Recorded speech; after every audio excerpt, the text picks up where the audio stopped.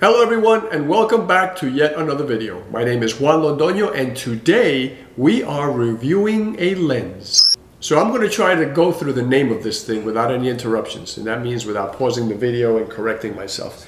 This is the beast we're talking about here. This is the Sigma 60 to 600mm f4.5 to 6.3 DG HSM Sport. And basically it's a 10-time super telephoto zoom lens, and it's a beast. Now if you think that was a mouthful, you should try carrying this thing.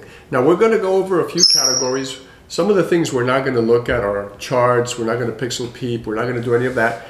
I'm not telling you not to do it. I recommend that you do it. If you're interested in this lens seriously, then check out some reviews where they pixel peep, they look at the sharpness in the corners. I purchased this after already going through all those reviews, so I can tell you that it's an excellent lens. It doesn't mean that it's a perfect lens. Maybe it doesn't have everything that you need. So please check those out. What we're going to do today, we're going to check a few categories, including a bunch of images at the end of this video that are going to show you what this thing is capable of. We're also going to look at some images throughout the video where we discuss like bokeh and what 60 and 600 looks like, right, relative to each other. So we'll look at that as well. We're going to talk about all the buttons, all the functionality, everything this thing comes with. And basically, from somebody who's been shooting for over 30 years, the practicality, the ease of use, and just, you know, does this inspire you to actually use it, or does this become cumbersome and kind of end up in your closet? Before we get started, let me just say that Sigma did not send me this lens well, they sent me the lens because I bought it. They didn't send me the lens for trial purposes. They didn't ask me to review it. Nobody did. I bought this lens after watching a bunch of videos, and I thought it was an incredible lens. And I spoke to a couple of people, and they had tried it, they had rented it, and loved it. So I went ahead and bit the bullet, and no regrets. So I just want you to know I did not get paid for this. I am going to include a link so you can buy this lens if you're interested after seeing this review. It's an affiliate link, so I get a little something, but you don't pay a penny more, okay? So if you do buy it from there, thank you ahead of time. This lens came out in 2018, and I'm going to take this cap off because I want to show you what it looks like on a full-frame DSLR, so you can kind of get an idea of the size of this thing. Now, you should see this thing on the camera that's recording this video. It's the Canon M6 Mark II. It's a tiny, small, little mirrorless camera. Hanging on to this lens, it looks like it's holding on for dear life, that poor little camera. This is a big lens. We'll talk about the specs in a minute, but this is what it looks like on a full-frame DSLR, okay? It's comfortable because it's a full-frame DSLR. It's a nice big camera, feels very good. Let's go into the details. Some of the topics we're gonna cover today, and I'm gonna look at them real quick here in my notes.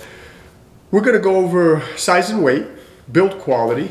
We're gonna discuss the features that this thing has, accessories. We're going to go over image quality and the performance of the lens. We're going to talk about its shortcomings, and we'll discuss price, and then final thoughts, including who is this thing for.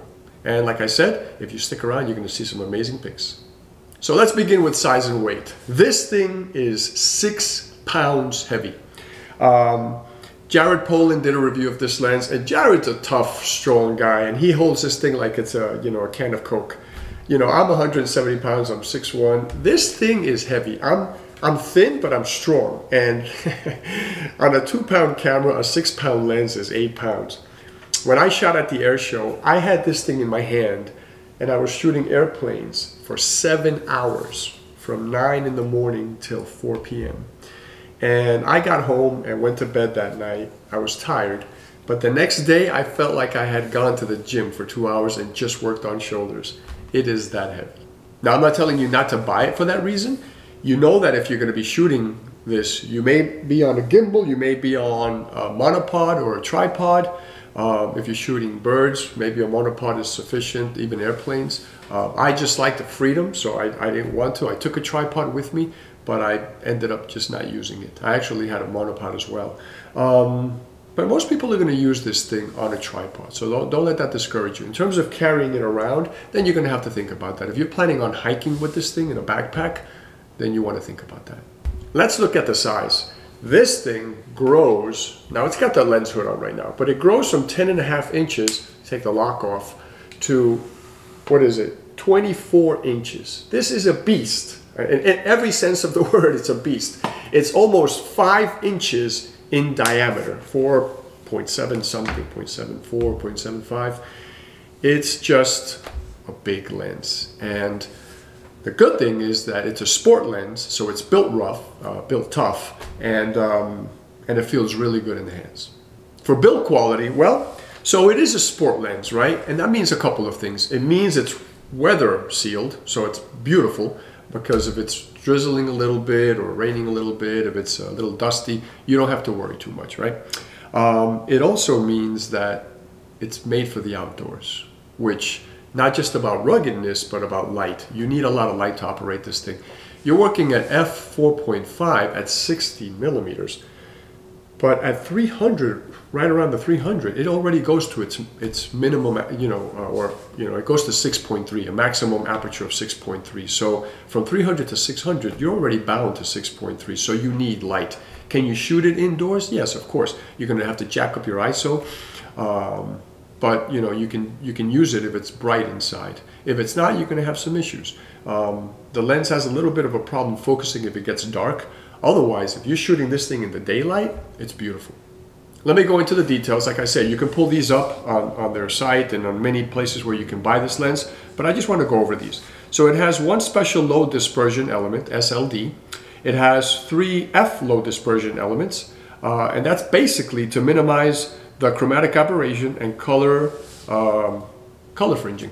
Now this thing does have a metal mount, I mean, really, I don't have to show you. You can take my word for it, but we're already here. Let's do it. It has a metal mount. It has to have a metal mount. If this thing had a plastic mount, it would just crack right off because of the weight of this thing. You see what I'm doing here? I'm holding this thing with the camera straps. Don't ever hold something this heavy from the camera. This is just because I keep the camera, right now it was in the closet and I was using it for something else with a smaller lens, but there are ways of adjusting a camera strap to the lens itself, and we'll go over that later. This thing has super multi-layer coating, and that's basically to control flare and ghosting, and it has a hypersonic motor for quick and quiet focusing. Hypersonic motor, that's what the HSM stands for in the name. And the DG means the lens is made for a full-frame digital body. Keep in mind though, what I told you earlier, I'm using it as well on a crop camera, crop sensor.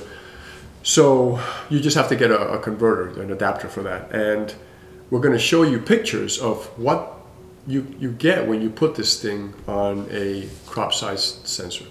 Continuing with the build of this thing, intelligent optical stabilization. So it doesn't just have optical stabilization. According to Sigma, it has intelligent optical stabilization with up to 4 stops of correction to minimize, camera shake. So that's basically because of the size of this thing. You got to remember the elements, the glass elements in there are pretty big too. So something that heavy, I'm going to show you a video later, and it's really windy at the lake when I filmed it, just so you can see how, the wind smacks this thing and it kind of wants to take it out of your hand. So optical stabilization is very, very important on a lens this size.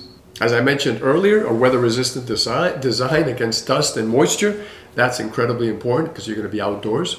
And here's something really cool. It's got a water and oil repellent coating on the front and rear glass elements. And that's basically to prevent moisture, fingerprints, and smudges. So I would still, we'll talk about filters later. There's another video dedicated to filters coming later in the year, but you might want to consider putting a nice, good filter on the tip of this thing. And we'll talk about that as well in detail. But that'll give you the extra protection in the front element, but knowing that it's got this repellent coating is nice. Now here's something you're going to like.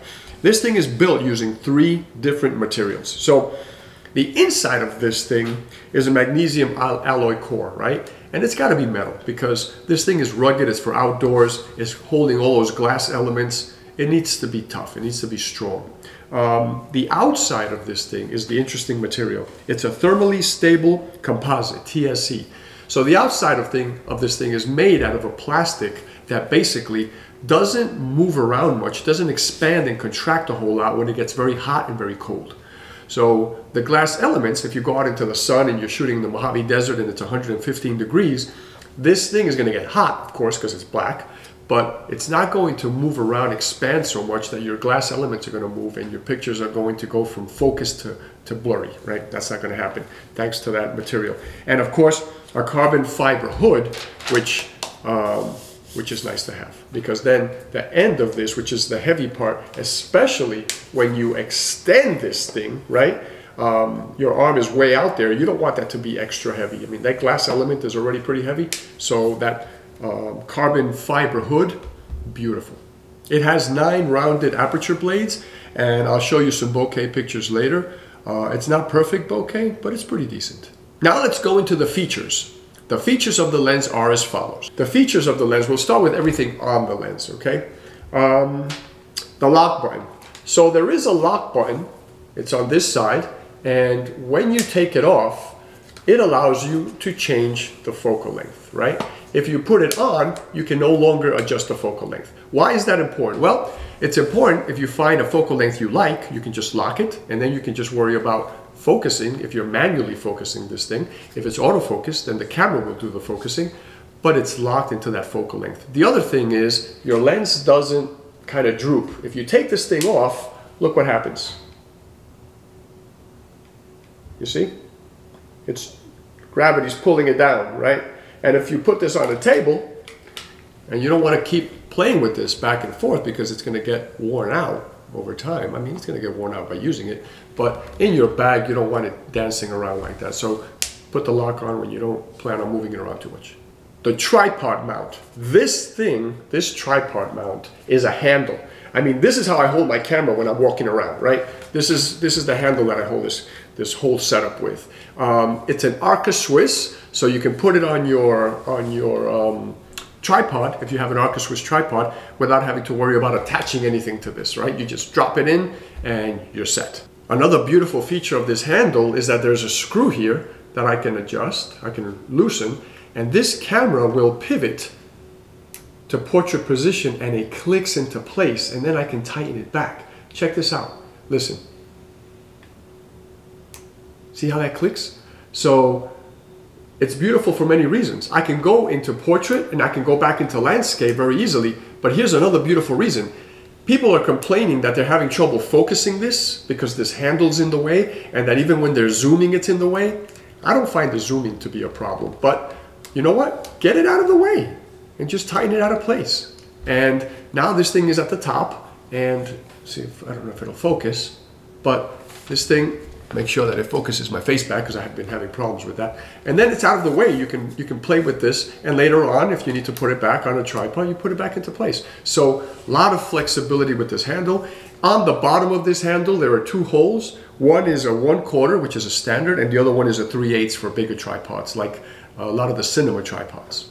Going to autofocus, we have 3 different modes. We have autofocus, AF, we have the manual override, MO, and then we have just manual focus, MF. So autofocus, manual override, and manual focus. You know, most lenses will just have autofocus and manual focus, so the manual override is really nice. This lens also has a focus limiter button, you know, and I can't show you much from here, but you can see in this separate little video, the focus limiter button will go to full, which is the full range of the lens. It will go to 6 meters to infinity. So if you know that everything you're focusing is greater than 6 meters and to infinity, then you keep it there if nothing's close up to you, right? The last button this camera has is the custom settings. So there are 3 modes on this button. There's off, there's custom 1, and there's custom 2. Now I keep these off because I haven't programmed them yet, but basically what you're going to need is you're going to need the optional USB dock. Now you can buy it for about $50 US, or if you haven't bought the lens yet, then what you want to do is you want to buy the lens as a kit, and it includes the dock, and you only pay a couple dollars more. So it's a fantastic deal. You're going to need the dock. Let me read to you the purpose of these buttons, what you can do with them. So you can, obviously it's custom settings, right? So when using the USB dock, you can change and save the autofocus speed and optical stabilization effect and range of the focus limiter. So It's wonderful for, you know how we were talking about the different focus limiter modes, where you can adjust those. It doesn't have to be from 6 meters to infinity. You can make it whatever you want.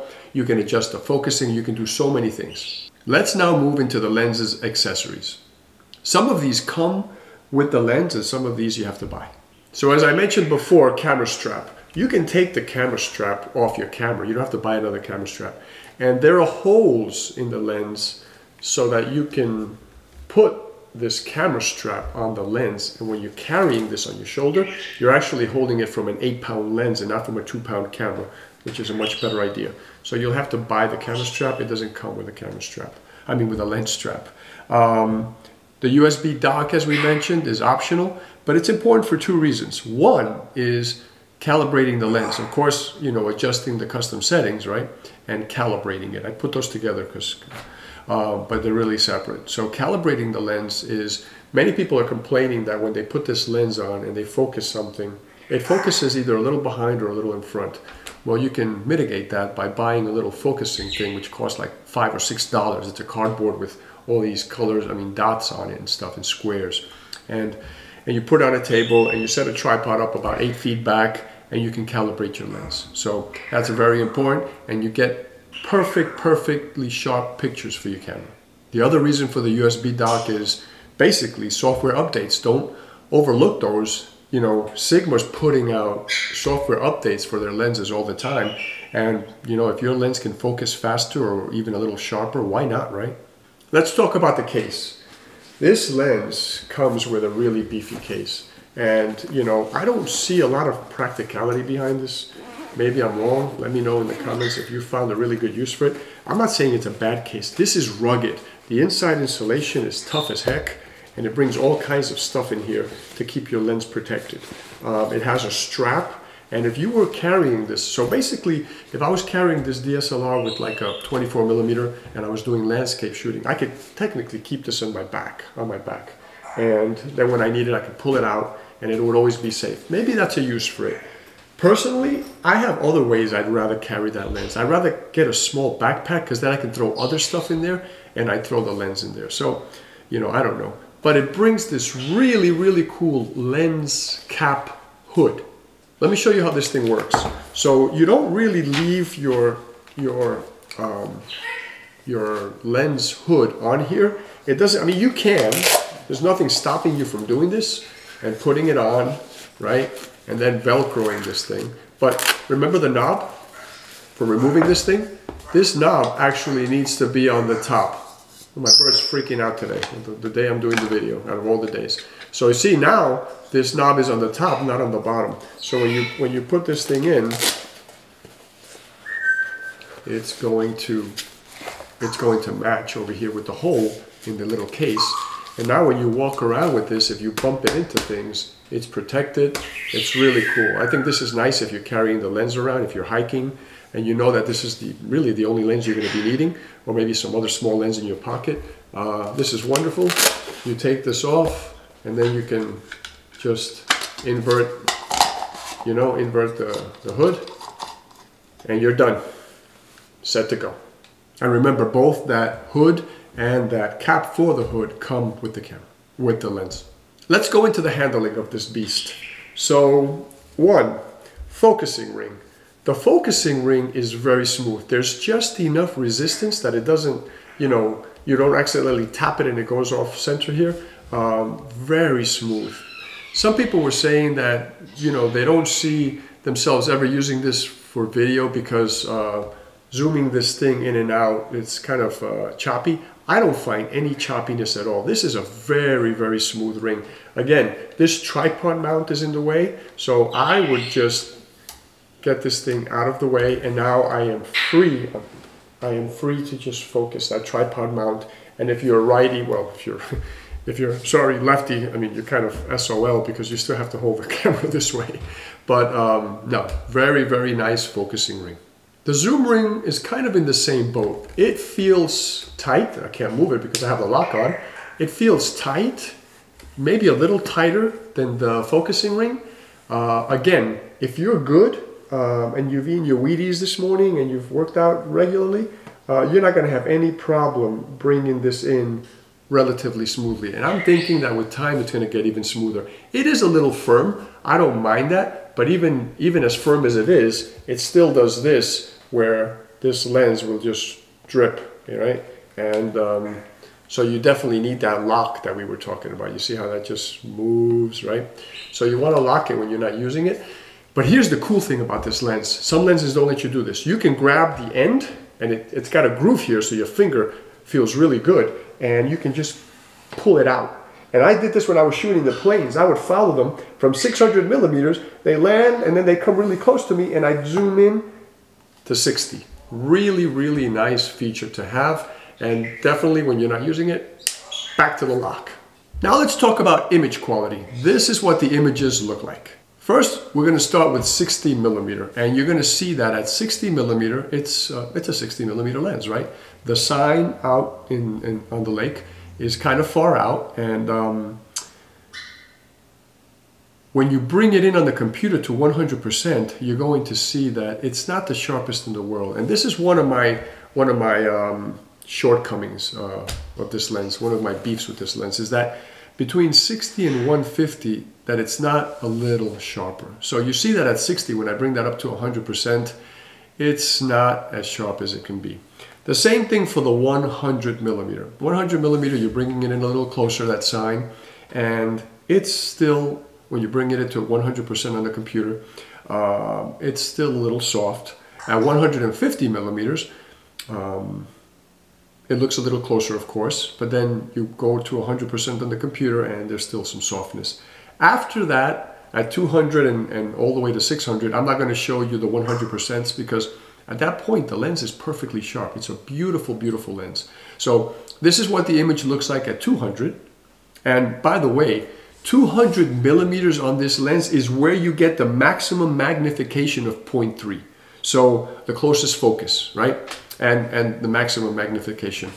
That's where you can get the closest, at 200 millimeters. That's very, very good to know. Going to 300, this is what the image looks like at 300. Then we go to 400, right? And we're getting definitely closer. At 500, we're up on that sign, and then at 600 millimeters. And it's very sharp at 600 millimeters. Now, just for comparison, because this is a 10-time beast, this is what it looks like at 60 next to 600. And that is a huge difference. That is the beauty of having a 10-time zoom lens. Now, just for fun, I took the M6 Mark II, which is filming this video, and I put it on this lens. That's kind of how you have to word it with this lens. It's not putting the lens on the camera because the camera weighs less than a pound. The lens is 6 pounds. So I'm putting the camera on the lens, right? And it's a crop sensor camera. So I multiply by 1.6 because it's Canon. So my 60 to 600 becomes a 96 to 960 millimeters. That's almost 1,000. Now, I lost on the low end, right? I'm no longer 60 millimeters, I'm 96. But if you're shooting things that are very far away, that's what you want to do. People say, oh, full frame is better than crop. Well, it depends what you need. If you're trying to get close to things, then you want a cropped sensor, right? Because that sensor is going to give you 96 to 960. So let me put these pictures side by side. First of all, let me show you the 96 next to the 960. That's what the two pictures look like of the same sign, right? And that's shot on the M6 Mark II from Canon. Now I'm going to show you what the full frame 60 to 600 looks like. And underneath it, you're going to see the crop size, the crop sensor, 96 to 960, which is basically the same 60 to 600 on a crop sensor camera, right? So 60 to 600 on the top with the full frame, 60 to 600 on the bottom with a crop sensor camera. Big difference, isn't it?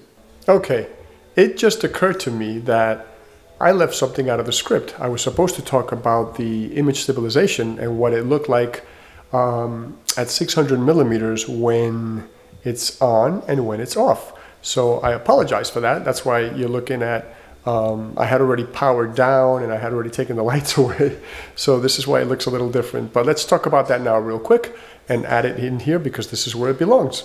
So right off the bat, with image stabilization off, you can see that I am getting kicked around this lake. The winds were howling. It was cold as heck. Just a really bad day to be doing this, but excellent day to make a point. And I was struggling to keep this lens at 600 millimeters still enough to do anything. You know, if I had to record an actual video at 600 millimeters, I would have been screwed. Now we're going to go ahead and we're going to show you the same video. Well, you know, not the same video, but a video taken at the same place of the same subject. And this time, intelligent optical stabilization will be on. And it's not perfectly still, but remember, what are the chances that I'm going to be shooting 600 millimeters handheld video, right? It's not going to happen. It's going to be on a tripod for sure, or on some kind of, you know, of a gadget, whether it's a monopod or whatever it is, right? But you can see it's a really big difference, and I'm just playing it over and over so you can see, right? I can actually get footage, I can read. So overall, this intelligent optical stabilization does make a huge difference. If it wasn't as windy and I was at, say, 100 millimeters or even 60 millimeters, which is actually more appropriate for doing a video, or, you know, yeah, on this lens, I would have had no problem and it would have looked completely normal. So there you have it. Talking about bokeh now. Bokeh is interesting on this camera. I played with it outdoors, but I didn't get really serious shots that I wanted to share with you guys. So I did a few inside. It was a little dark inside. These were pictures of my daughter, but I did them at 60 and then I did them at 600. I didn't do anything in between just because I wanted to see the extremes. At 60, it looks very normal. I got as close as I could to her, and you can see these lights hanging over the, you know, my stereo system in the background. And they look, you know, nothing spectacular. They're still kind of small, you know, no big bokeh balls. But I put this thing on 600 and I had to step all the way into the corner of the kitchen, basically jam my head into the cabinets so I can fit just her you know, her head in the picture. And now you can see really nice bokeh. Now the bokeh is not perfectly round. For 9 aperture blades, I was a little surprised. I expected it to see a little more round bokeh balls, but it's not bad by any means. And I'm thinking that, well, actually what I saw outside, which was light coming through the trees, it looked rounder and it looked a lot prettier. But like I said, I didn't have a good subject, so I didn't want to share those with you. But bokeh is not bad at all. If you have bigger lights inside, I think it's going to be rounder and they're going to be prettier as well. These were just very small little Christmas lights. Focusing on this lens is actually very quick for its size. When you go from a short distance to a far distance, it does it effortlessly and it locks on pretty quick. It doesn't really do a lot of hunting unless you really get into low light situations. Then it hunts around looking for focus. But overall, for the price and for the size of this beast, it's wonderful. So shortcomings. Well, the elephant in the room, right? The thing is big. It's a big lens. And some people, you know, will talk about the specs and talk about all this thing, and they don't really talk much about it, but it's something to talk about. Why? Because if you have shoulder issues, I know people that have bad shoulders, this might be a problem if you're thinking about shooting freehand. If you don't plan on putting this thing on a monopod or tripod, some kind of gimbal device on a tripod, gimbal head, I should say, it's going to be very difficult to hold this for extended period of time. So if you're one of those people that has problems with your arms or shoulders, if you're very frail or weak, whatever, this is going to be a challenge. You might want to think about a slightly smaller lens, whether it's a Sigma or, you know, native lens for your camera. The slow aperture, well, you know, you buy this lens knowing what you're getting, right? f4.5 to 6.3 is not the end of the day if I know I'm shooting outside. I'm shooting mostly airplanes and just really far things when I'm looking at landscapes, flowers out in the middle of ponds. So to me, I'm out in the daylight most of the time. It's not a problem for me. I'm not shooting indoor sports. I'm not shooting in dark locations. I'm not doing weddings anymore. So not a problem, but as long as you know what you're buying, it's not going to be an issue. People complain about things that seem irrelevant to me. Like people are saying, well, it would have been nice if they did like an 18 to 600. Yeah, and it would be nice if, you know, somebody gave me $1 million tomorrow. But you can't always get these things, right? It doesn't make sense. This lens is already 6 pounds and it's $2,000. If this lens went from, say, 24 to 600, it would probably be 12 pounds. It would be double the weight, it would be a diameter of like 8 inches, and it would weigh like 5 or 6 grand, or maybe more than that. So Sigma's trying to keep this lens affordable, and they're trying to keep it practical. So just keep that in mind. A lot of these complaints didn't make a lot of sense. So you know what you're getting into, and for the money, it's a perfect lens. Well, you know, not perfect, but it's excellent.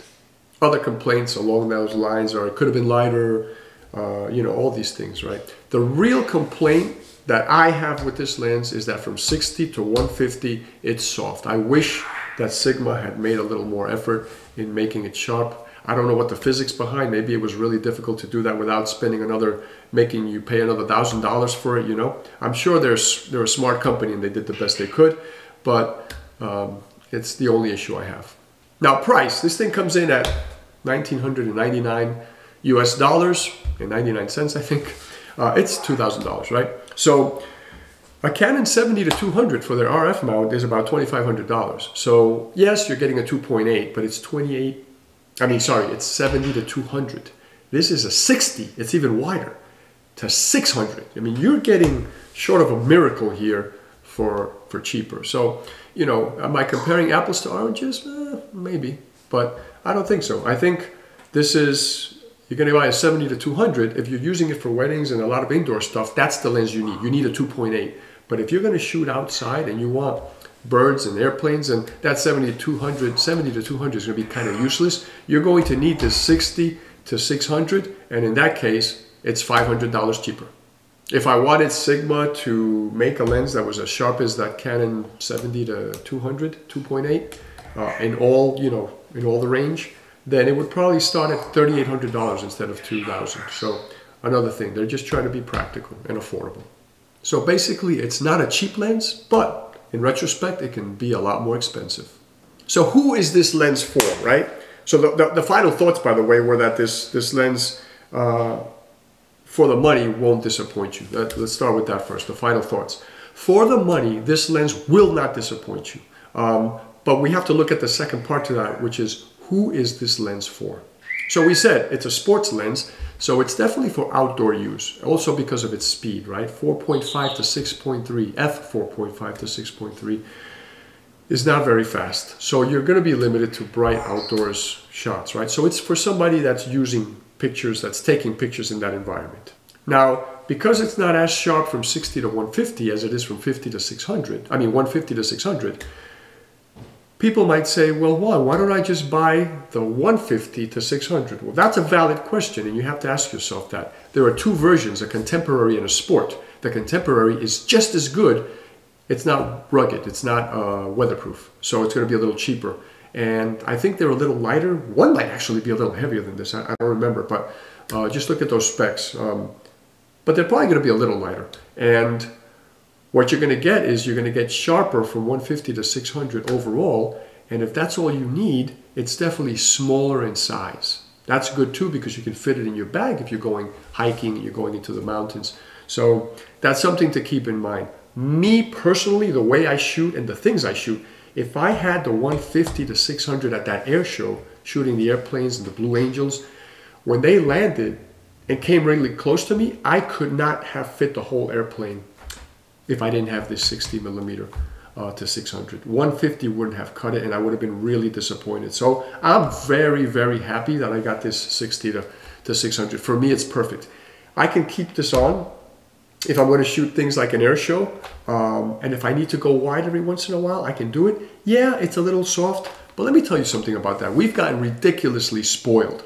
We are comparing ourselves now to, you know, we're not comparing ourselves basically to like the 80s and 90s. And I know, right, why should we? Things have gotten better. But all I'm trying to say is, in the 80s and 90s, we were perfectly fine with the lenses back then.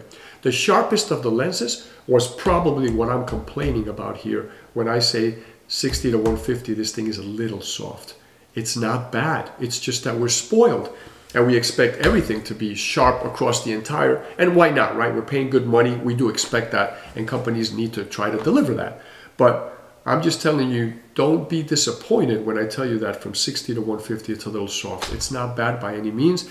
If you're using this lens for portraits, that's not even going to be a big deal. If you put it on 100 or 150 and you're out shooting a model in, you know, in the woods or something, outdoors, anywhere, and it's a tad softer than it needs to be, that's okay for portraiture. That used to be wanted for portraiture. You would put a haze filter on, not a haze filter, sometimes even a star filter, just to make things a little softer when you focus the model, right? So don't knock the lens for that. It's a wonderful lens for the money. It's not a big deal. But if you insist on the ultra sharp throughout the whole range, then maybe it's not for you. As I mentioned, we're at the point of the video where we're going to show you some pictures, and you can get to decide for yourself if this is a lens that you would consider. These pictures were very hard to take. I'm not saying that as an excuse for me. It's more for credit for the lens. It was very dark, it was very cold, and it was rainy. And these planes were coming in and out of clouds. And this lens was reaching into the sky and pulling these planes out and making them look like they were right in front of me. Amazing, amazing quality. These pictures that I'm going to show you are downgraded in quality because I put them on Instagram. And so keep that in mind as well. Don't knock the lens. The lens did a fantastic job that day. And the weather sealing worked magnificently. With that said, now that you're going to embark on watching these pictures, I love you guys. Please take care of yourselves. Until the next video, ciao for now.